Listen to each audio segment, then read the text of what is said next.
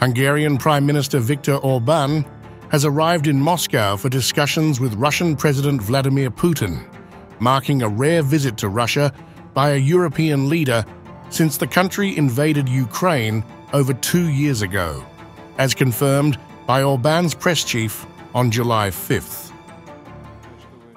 I understand that this time you have arrived not only as our longtime partner, but also as the country presiding over the European Council. I hope we will have the opportunity to exchange views on building bilateral relations in this difficult situation. And of course, talk about the prospects for the development of the largest European crisis, I mean in the Ukrainian direction. Orbán's visit follows an unannounced trip to Ukraine earlier in the week, where he met with President Volodymyr Zelensky and suggested Ukraine consider an immediate ceasefire with Russia. Orbán, known for his warm relations with Putin among European Union leaders, has often obstructed or diluted EU measures to support Ukraine and impose sanctions on Russia for its war. The Hungarian leader, whose country is currently holding EU Parliament's presidency, noted that the number of countries capable of communicating with both warring sides is decreasing, suggesting that Hungary is becoming the only European country able to speak to all parties involved. Mr. President, I must conclude that the number of countries that can talk to both warring sides is diminishing. Hungary is slowly becoming the only country in Europe that can speak to everyone. I would like to use this situation to speak with you about important issues, and I would like to get to know your perspective on some issues that are important for Europe. In an email, Orbán's press chief, Bertalan Havasi, described the trip as part of the Hungarian leader's peace mission, emphasizing the peacemaker image Orbán has cultivated since Russia's full-scale invasion in February 2022. Hungarian Foreign Minister Péter Szijjártó also accompanied Orbán to Moscow, as noted in a Facebook post. Kremlin spokesperson Dmitry Peskov confirmed to Russian state TV that Ukraine would be a topic of discussion between Orbán and Putin.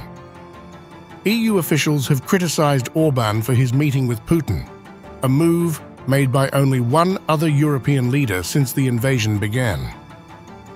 Putin welcomed Orbán to Moscow to discuss peace proposals for Ukraine. Orbán's visit to Moscow occurred shortly after his unannounced trip to Ukraine, where he met with Zelensky and proposed an immediate ceasefire. Putin also reiterated that you came here to discuss all the nuances of the situation that has developed in the Kyiv direction, in the Ukrainian direction. I'm at your disposal. You probably know about my speech to the leadership of the Ministry of Foreign Affairs quite recently in Moscow. It set out our positions regarding a possible peaceful settlement. During the meeting, Putin suggested that Orbán might be representing the European Council, despite several European officials condemning the visit. Zelensky, after meeting Orbán, remarked on a significant shift in Ukraine-Hungary relations.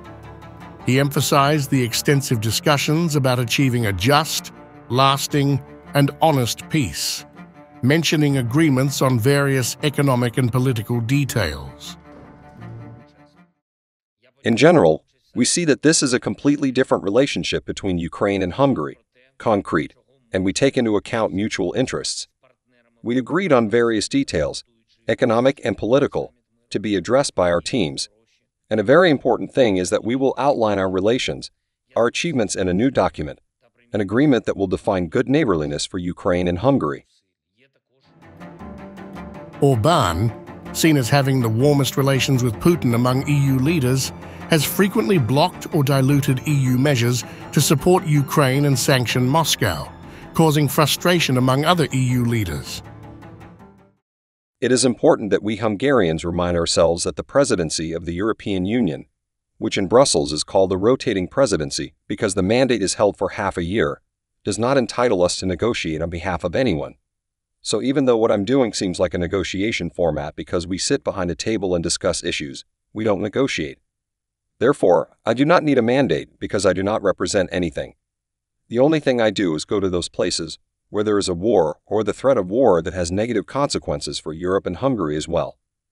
And I clarify the facts, I ask questions. For example, I asked President Zelensky 3 or 4 important questions about what he thinks so that we can understand his intentions. Where is the red line, the borderline, as far as he can go for peace? However, following the talks in Kyiv, Orbán indicated a willingness to improve bilateral relations, stating that it was time for such an official visit. He expressed a desire to move past previous disputes and focus on improving future relations between Hungary and Ukraine.